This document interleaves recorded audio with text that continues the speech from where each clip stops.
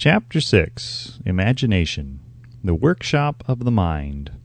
The fifth step toward riches. The imagination is literally the workshop wherein are fashioned all plans created by man. The impulse, the desire, is given shape, form, and action through the aid of the imaginative faculty of the mind. It has been said that man can create anything which he can imagine. Of all the ages of civilization, this is the most favorable for the development of the imagination, because it is an age of rapid change. On every hand one may contact stimuli which develop the imagination. Through the aid of his imaginative faculty, man has discovered and harnessed more of nature's forces during the past 50 years than during the entire history of the human race previous to that time. He has conquered the air so completely that the birds are a poor match for him in flying. He has harnessed the ether and made it serve as a means of instantaneous communication with any part of the world. He has analyzed and weighed the sun at a distance of millions of miles, and has determined through the aid of imagination the elements of which it consists. He has discovered that his own brain is both a broadcasting and a receiving station for the vibration of thought, and he is beginning now to learn how to make practical use of this discovery. He has increased the speed of locomotion until he may now travel at a speed of more than 300 miles an hour. The time will soon come when a man may breakfast in New York and lunch in San Francisco. Man's only limitation, within reason, lies in his development and use of his imagination. He has not yet reached the apex of development in the use of his imaginative faculty. He has merely discovered that he has an imagination, and has commenced to use it in a very elementary way. Two forms of imagination. The imaginative faculty functions in two forms. One is known as synthetic imagination, and the other as creative imagination. Synthetic imagination. Through this faculty one may arrange old concepts, ideas, or plans into new combinations. This faculty creates nothing. It merely works with the material of experience, education, and observation with which it is fed. It is the faculty used most by the inventor, with the exception of the genius who draws upon the creative imagination when he cannot solve his problem through synthetic imagination. Creative imagination. Through the faculty of creative imagination, the finite mind of man has direct communication with infinite intelligence. It is the faculty through which hunches and inspirations are received. It is by this faculty that all basic or new ideas are handed over to man. It is through this faculty that thought vibrations from the minds of others are received. It is through this faculty that one individual may tune in or communicate with the subconscious minds of other men. The creative imagination works automatically, in the manner described in subsequent pages. This faculty functions only when the conscious mind is vibrating at an exceedingly rapid rate, as for example when the conscious mind is stimulated through the emotion of a strong desire. The creative faculty becomes more alert, more receptive to vibrations from the sources mentioned, in proportion to its development through use. This statement is significant. Ponder over it before passing on. Keep in mind as you follow these principles that the entire story of how one may convert desire into money cannot be told in one statement. The story will be complete only when one has mastered, assimilated, and begun to make use of all the principles. The great leaders of business, industry, finance, and the great artists, musicians, poets, and writers became great because they developed the faculty of creative imagination. Both the synthetic and creative faculties of imagination become more alert with use, just as any muscle or organ of the body develops through use. Desire is only a thought, an impulse. It is nebulous and ephemeral. It is abstract and of no value until it has been transformed into its physical counterpart. While the synthetic imagination is the one which will be used most frequently, in the process of transforming the impulse of desire into money, you must keep in mind the fact that you may face circumstances and situations which demand use of the creative imagination as well. Your imaginative faculty may have become weak through inaction. It can be revived and made alert through use. This faculty does not die, though it may become quiescent through the lack of use. Center your attention, for the time being, on the development of the synthetic imagination, because this is the faculty which you will use more often in the process of converting desire into money. Transformation of the intangible impulse of desire into the tangible reality of money calls for the use of a plan or plans. These plans must be formed with the aid of the imagination, and mainly with the synthetic faculty. Read the entire book through, then come back to this chapter and begin at once to put your imagination to work on the building of a plan or plans for the transformation of your desire into money. Detailed instructions for the building of plans have been given in almost every chapter. Carry out the instructions best suited to your needs. Reduce your plan to writing, if you have not already done so. The moment you complete this, you will have definitely given concrete form to the intangible desire. Read the preceding sentence once more.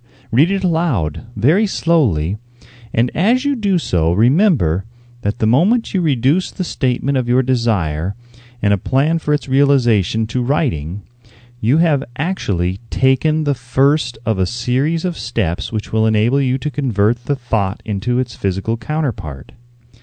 The earth on which you live, you, yourself, and every other material thing are the result of evolutionary change, through which microscopic bits of matter have been organized and arranged in an orderly fashion. Moreover, and this statement is of stupendous importance, this earth, every one of the billions of individual cells of your body and every atom of matter, began as an intangible form of energy. Desire is thought impulse. Thought impulses are forms of energy. When you begin with the thought impulse, desire to accumulate money, you are drafting into your service the same stuff that nature used in creating this earth and every material form in the universe, including the body and brain in which the thought impulses function. As far as science has been able to determine, the entire universe consists of but two elements, matter and energy. Through the combination of energy and matter has been created everything perceptible to man, from the largest star which floats in the heavens down to and including man himself. You are now engaged in the task of trying to profit by nature's method. You are sincerely and earnestly, we hope, trying to adapt yourself to nature's laws by endeavoring to convert desire into its physical or monetary equivalent. You can do it. It has been done before. You can build a fortune through the aid of laws which are immutable, but first you must become familiar with these laws and learn to use them.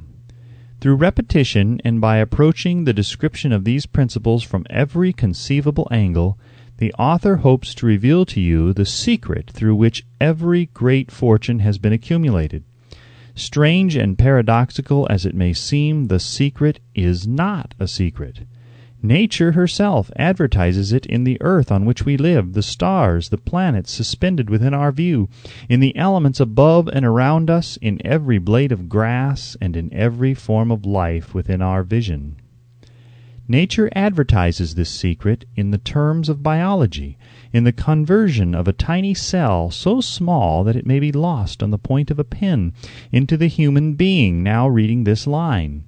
The conversion of desire into its physical equivalent is certainly no more miraculous. Do not become discouraged if you do not fully comprehend all that has been stated. Unless you have long been a student of the mind, it is not to be expected that you will assimilate all that is in this chapter upon a first reading. But you will, in time, make good progress. The principles which follow will open the way for understanding of imagination. Assimilate that which you understand as you read this philosophy for the first time. Then, when you reread and study it, you will discover that something has happened to clarify it and give you a broader understanding of the whole. Above all, do not stop or hesitate in your study of these principles until you have read the book at least 3 times, for then you will not want to stop. How to make practical use of imagination.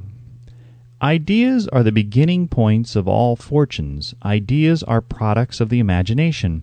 Let us examine a few well-known ideas which have yielded huge fortunes, with the hope that these illustrations will convey definite information concerning the method by which imagination may be used in accumulating riches. The Enchanted Kettle.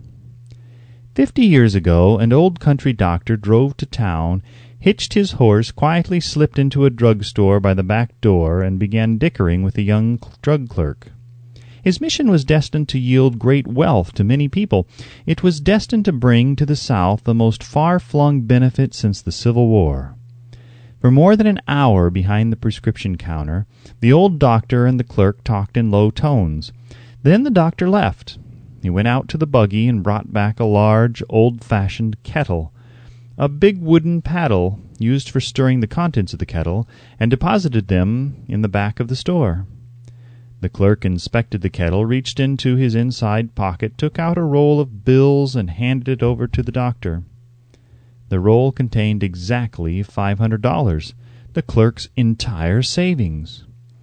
The doctor handed over a small slip of paper on which was written a secret formula.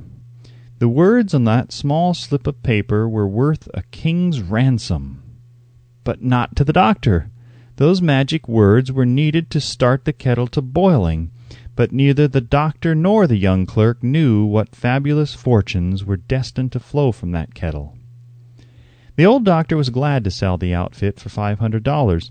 The money would pay off his debts and give him freedom of mind. The clerk was taking a big chance by staking his entire life's savings on a mere scrap of paper and an old kettle. He never dreamed his investment would start a kettle to overflowing with gold that would surpass the miraculous performance of Aladdin's lamp. What the clerk really purchased was an idea. The old kettle and the wooden paddle and the secret message on a slip of paper were incidental. The strange performance of that kettle began to take place after the new owner mixed with the secret instructions an ingredient on which the doctor knew nothing. Read this story carefully. Give your imagination a test.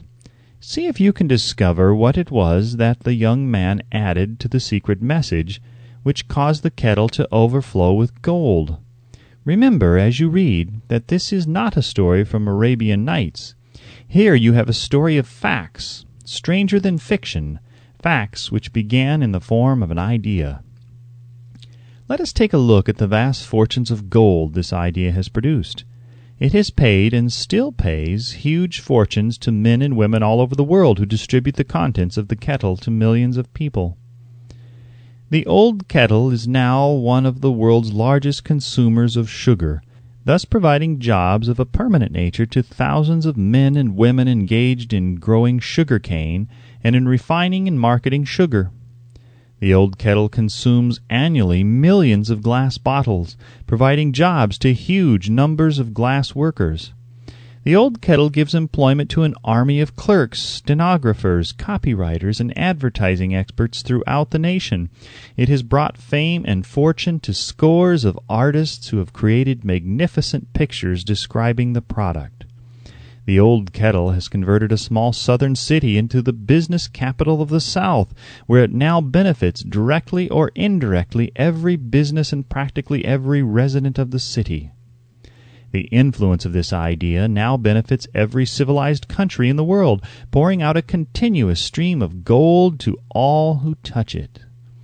Gold from the kettle built and maintains one of the most prominent colleges of the South, where thousands of young people receive the training essential for success. The old kettle has done other marvelous things.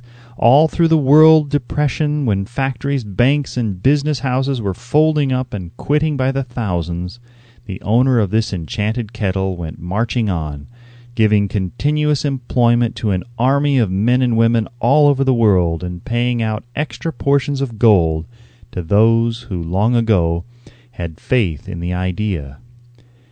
If the product of that old brass kettle could talk, it would tell thrilling tales of romance in every language, romances of love, romances of business, romances of professional men and women who are daily being stimulated by it. The author is sure of at least one such romance, for he was part of it. And it all began not far from the very spot on which the drug clerk purchased the old kettle. It was here that the author met his wife, and it was she who first told him of the enchanted kettle.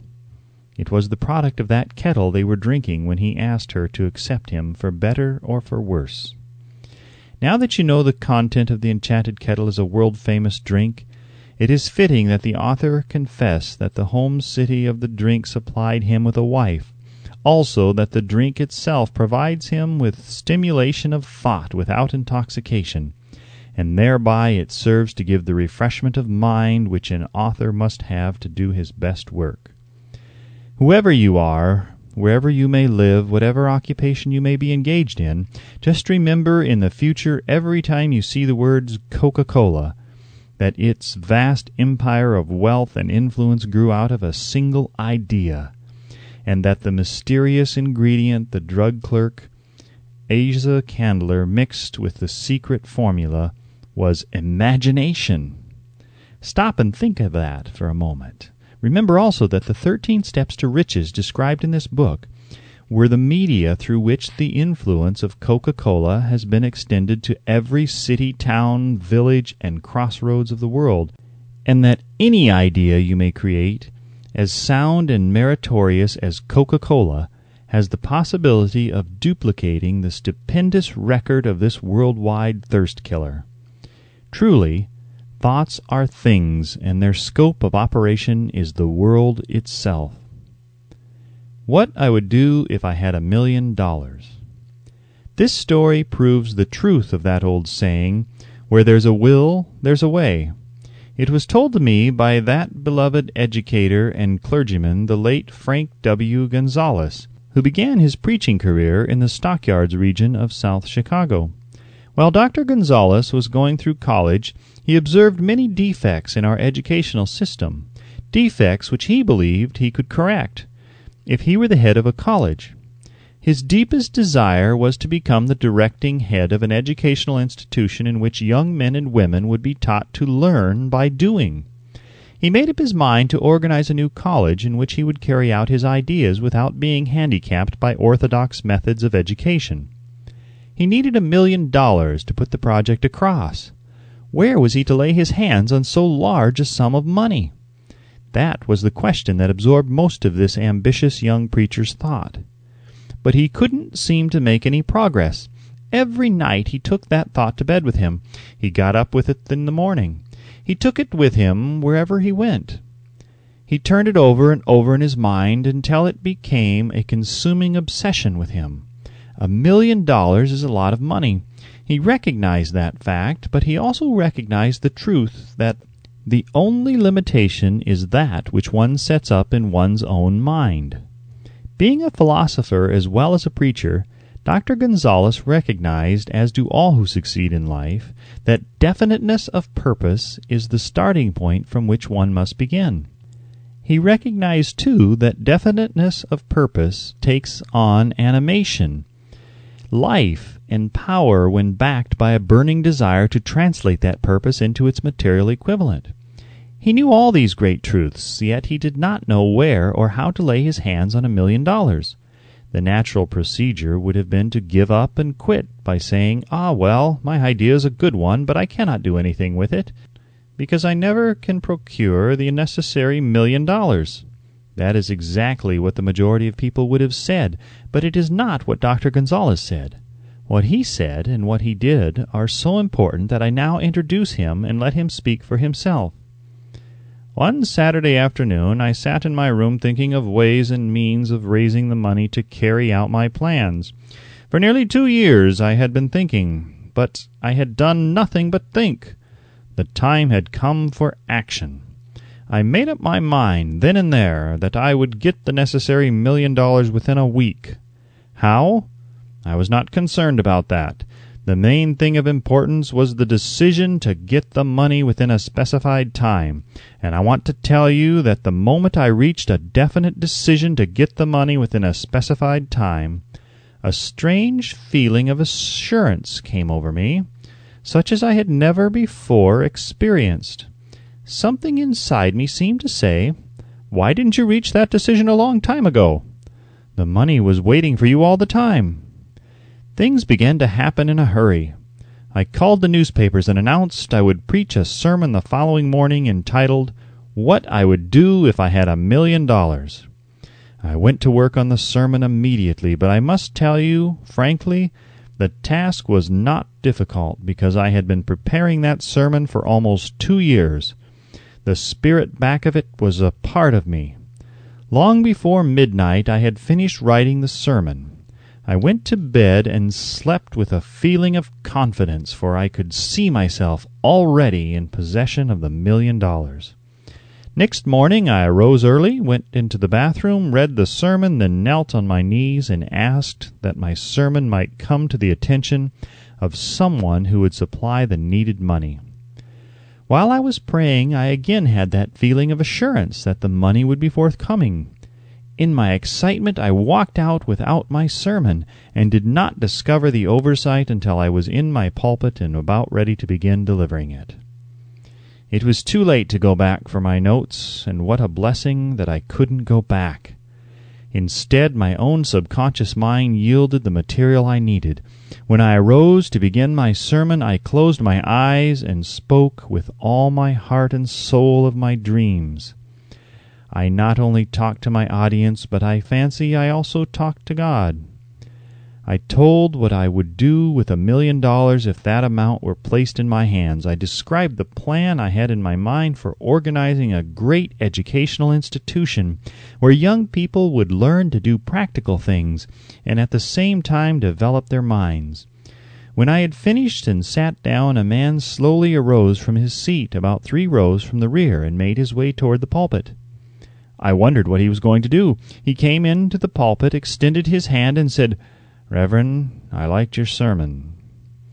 I believe you can do everything you said you would if you had $1 million. To prove that I believe in you and your sermon, if you will come to my office tomorrow morning, I will give you the $1 million.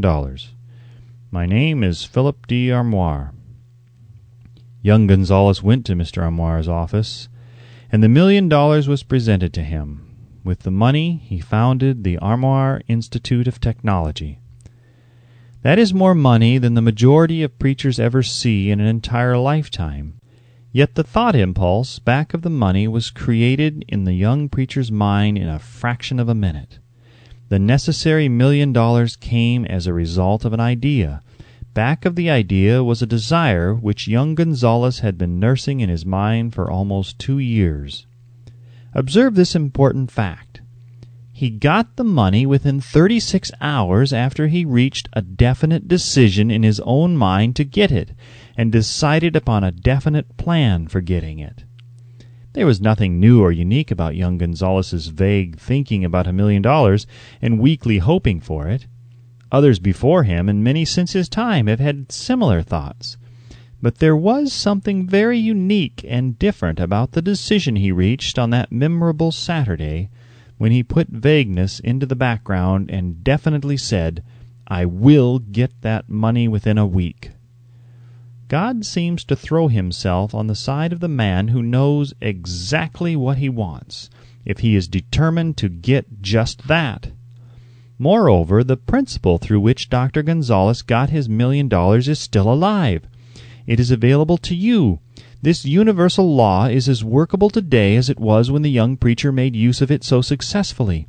This book describes step by step the 13 elements of this great law and suggests how they may be put to use. Observe that Asa Candler and Dr. Frank Gonzalez had one characteristic in common. Both knew the astounding truth that ideas can be transmuted into cash through the power of definite purpose plus definite plans. If you are one of those who believe that hard work and honesty alone will bring riches, perish the thought. It is not true. Riches, when they come in huge quantities, are never the result of hard work. Riches come, if they come at all, in response to definite demands based upon the application of definite principles and not by chance or luck. Generally speaking, an idea is an impulse of thought that impels action by an appeal to the imagination. All master salesmen know that ideas can be sold where merchandise cannot. Ordinary salesmen do not know this. That is why they are ordinary. A publisher of books which sell for a nickel made a discovery that should be worth much to publishers generally. He learned that many people buy titles and not contents of books by merely changing the name of one book that was not moving. His sales on that book jumped upward more than 1 million copies. The inside of the book was not changed in any way. He merely ripped off the cover bearing the title that did not sell and put on a new cover with a title that had box office value. That, as simple as it may seem, was an idea. It was imagination. There is no standard price on ideas. The creator of ideas makes his own price, and if he is smart, gets it. The moving picture industry created a whole flock of millionaires. Most of them were men who couldn't create ideas, but they had the imagination to recognize ideas when they saw them. The next flock of millionaires will grow out of the radio business, which is new and not overburdened with men of keen imagination. The money will be made by those who discover or create new and more meritorious radio programs and have the imagination to recognize merit and to give the radio listeners a chance to profit by it. The sponsor, that unfortunate victim who now pays the cost of all radio entertainment, soon will become idea conscious and demands something for his money. The man who beats the sponsor to the draw and supplies programs that render useful service is the man who will become rich in this new industry. Crooners and light chatter artists who now pollute the air with wisecracks and silly giggles will go the way of all light timbers, and their places will be taken by real artists who interpret carefully planned programs which have been designed to service the minds of men as well as provide entertainment. Here is a wide-open field of opportunity screaming its protest at the way it is being butchered because of a lack of imagination and begging for rescue at any price. Above all, the thing that radio needs is new ideas. If this new field of opportunity intrigues you, perhaps you might profit by the suggestion that the successful radio programs of the future will give more attention to creating buyer audiences and less attention to listener audiences. Stated more plainly, the builder of radio programs who succeeds in the future must find practical ways to convert listeners into buyers. Moreover, the successful producer of radio programs in the future must key his features so that he can definitely show its effect upon the audience. Sponsors are becoming a bit weary of buying glib selling talks based upon statements grabbed out of thin air. They want, and in the future will demand, indisputable proof that the Who's It program not only gives millions of people the silliest giggle ever, but that the silly giggler can sell merchandise. Another thing that might as well be understood by those who contemplate entering this new field of opportunity: radio advertising is going to be handled by an entirely new group of advertising experts, separate and distinct from the old-time newspaper and magazine advertising agency men. The old-timers in the advertising game cannot read the modern radio scripts because they have been schooled to see ideas. The new radio technique demands men who can interpret ideas from a written manuscript in terms of sound. It costs the author a year of hard labor and many thousands of dollars to learn this.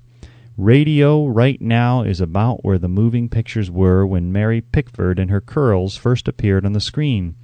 There is plenty of room in radio for those who can produce or recognize ideas. If the foregoing comment on the opportunities of radio has not started your idea factory to work, you had better forget it. Your opportunity is in some other field. If the comment intrigued you in the slightest degree, then go further into it, and you may find the one idea you need to round out your career. Never let it discourage you if you have no experience in radio. Andrew Carnegie knew very little about making steel. I have Carnegie's own word for this, but he made practical use of 2 of the principles described in this book, and made the steel business yield him a fortune. The story of practically every great fortune starts with the day when a creator of ideas and a seller of ideas got together and worked in harmony. Carnegie surrounded himself with men who could do all that he could not do, men who created ideas and men who put ideas into operation and made himself and the others fabulously rich. Millions of people go through life hoping for favorable breaks. Perhaps a favorable break can get one an opportunity, but the safest plan is not to depend upon luck. It was a favorable break that gave me the biggest opportunity of my life, but 25 years of determined effort had to be devoted to that opportunity before it became an asset. The break consisted of my good fortune in meeting and gaining the cooperation of Andrew Carnegie. On that occasion, Carnegie planted in my mind the idea of organizing the principles of achievement into a philosophy of success. Thousands of people have profited by the discoveries made in the 25 years of research, and several fortunes have been accumulated through the application of the philosophy. The beginning was simple. It was an idea which anyone might have developed. The favorable break came through Carnegie, but what about the determination, definiteness of purpose, and the desire to attain the goal, and the persistent effort of 25 years? It was no ordinary desire that survived disappointment, discouragement, temporary defeat, criticism, and the constant reminding of waste of time. It was a burning desire, an obsession. When the idea was first planted in my mind by Mr. Carnegie, it was coaxed, nursed, and enticed to remain alive. Gradually, the idea became a giant under its own power, and it coaxed, nursed, and drove me. Ideas are like that. First, you give life and action and guidance to ideas. Then they take on the power of their own and sweep aside all opposition.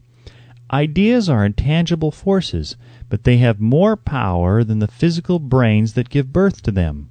They have the power to live on after the brain that creates them has returned to dust. For example, take the power of Christianity. That began with a simple idea, born in the brain of Christ. Its chief tenet was, "Do unto others as you would have others do unto you." Christ has gone back to the source from whence he came, but his idea goes marching on. Some day it may grow up and come into its own. Then it will have fulfilled Christ's deepest desire. The idea has been developing only 2,000 years. Give it time. Success requires no explanations. Failure permits no alibis.